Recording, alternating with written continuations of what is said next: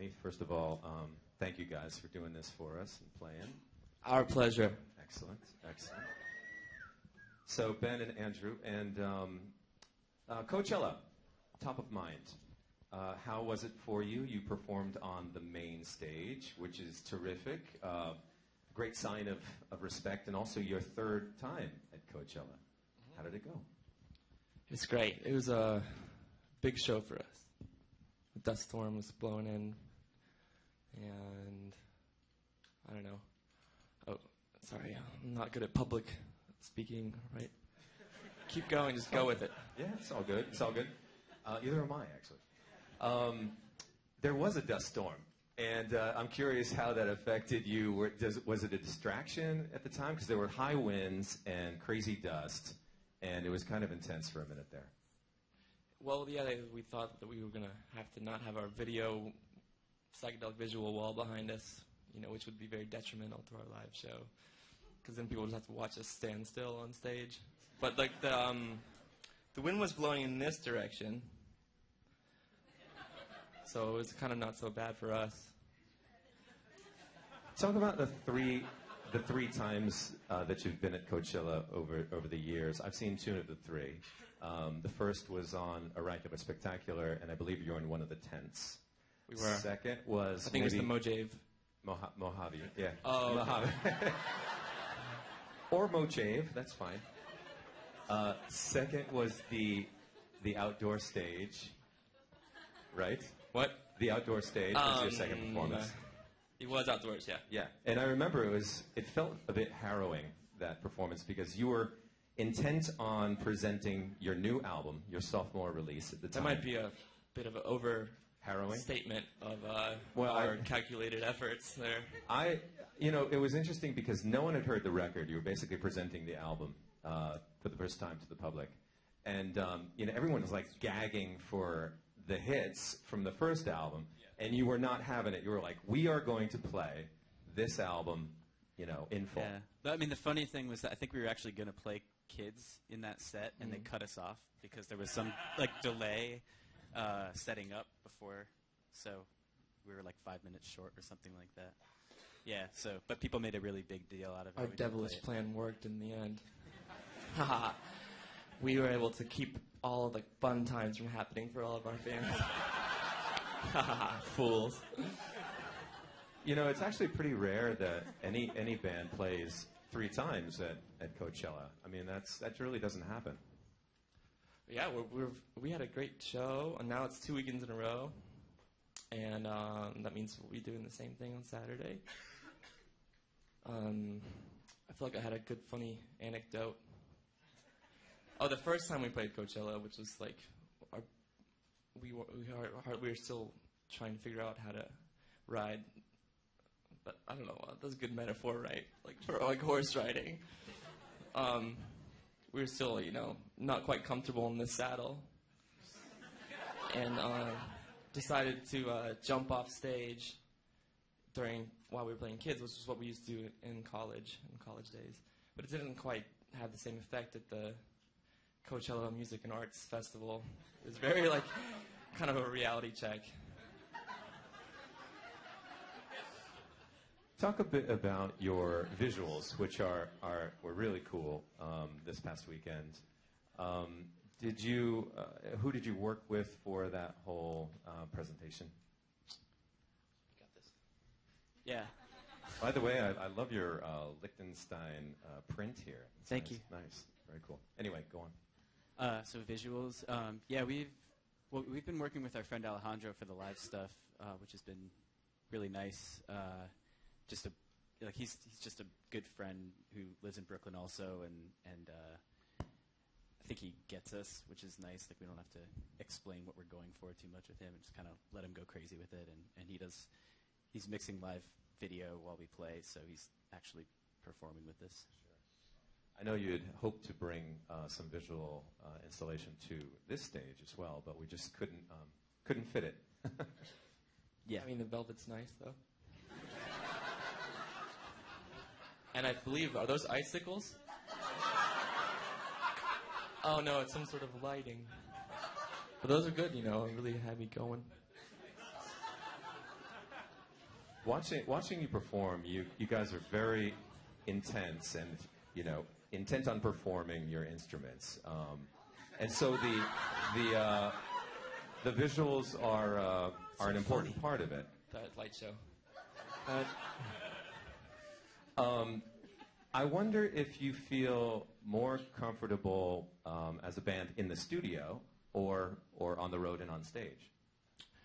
I think you're looking at us in our most comfortable element right now. Yeah. I can tell. This is kind of, you know, when I'm waking up in the morning and I'm thinking about, you know, my oatmeal, my toast, and like, you know, chia seeds these days, you know. You know, the thing I'm thinking about most is when am I going to be able to get on stage and just be in front of a lot of people, you know. Damn it, man, it's sarcastic jokes. Don't ever. No, are you serious? Or? I don't even know anymore.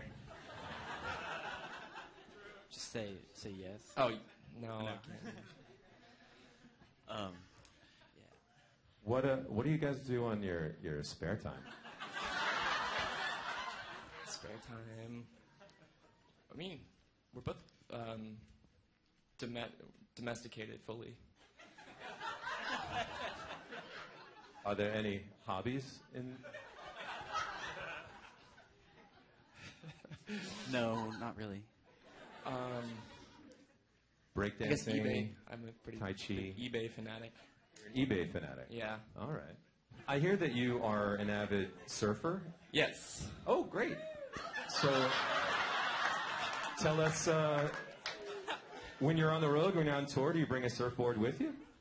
No, I borrow them from friends. And you surf back home? Yeah, I surf all the time in yeah. in Rockaway. That's cool. Ben, do you have a hobby? Yeah, I do a lot of computer programming actually. So I don't know. What kind of? It's not that cool. What kind of It's not applications? No, surfing. that's cool, man. What kind of applications, or what do you do? Like I'm making musical instruments, effects, stuff like that. So Are those things you incorporate into all of your work? yeah, sort of.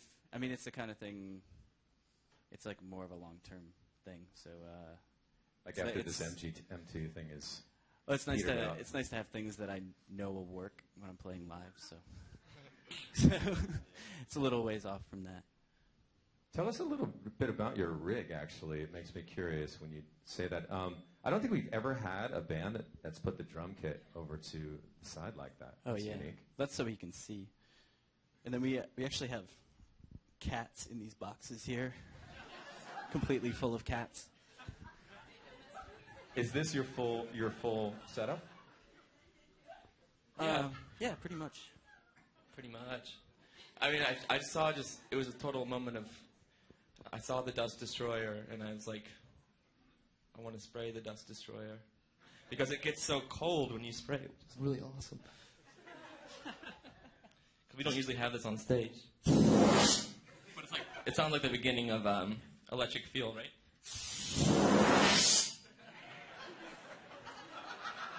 Do it again.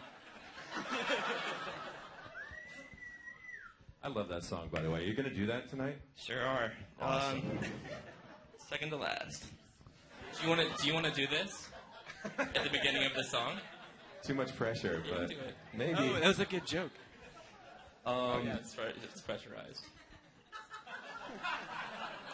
Hey, so can you give us the lowdown on the rest of the summer? Are you doing a whole festival run here?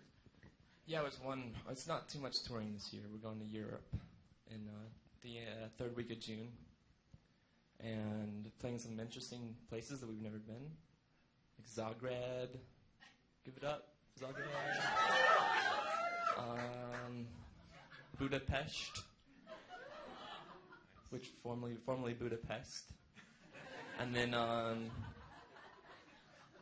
where else? We're going Moscow out. I never know how to say Moscow or Moscow. I feel like it's like, kind of like smart, literary people say Moscow. Oh, or same thing with Aleister Crowley. With that expression, You know? actually. Is anyone here going to Coachella this weekend? Yeah? Few of you, okay. Considering you've toured the world and gone to a lot of festivals, give us one highlight festival that people really should check out. I would say either Glastonbury or Fuji Rock. Now, Fuji's great, yeah. A lot of bands roll out some surprises on the Coachella stage. Do you have a hologram planned or anything No. this weekend? Who would be our top hologram collaboration, do you think? They have to be dead. We could kill them, and then they'd be dead. I don't know. I think somebody like that would be like, I don't know. I think hologram Jimi Hendrix at a music festival would be. I'd say pretty kill good. Bob Weir and then have a hologram of Bob Weir. But I mean, not really gonna do this. So it's not like I don't know if I love the Grateful Dead. We're not gonna really kill Bob Weir. So. We're just pretending right now. Right. So if we're gonna pretend, then we're gonna kill Weir first. We can do that. Well, I think this interview has gone completely sideways. But I do want to thank you guys for performing for us, for KCRW. I do have a few thanks, if I could, before we head into the second set. I promised we would thank, Bob Clearmountain, Betty Bennett. Thank you, guys. Also, thanks to John Sullivan for lighting. The lighting has been stellar. And Subtractive, right here, for filming the session. Now, without further ado, let's get back to it. MGMT.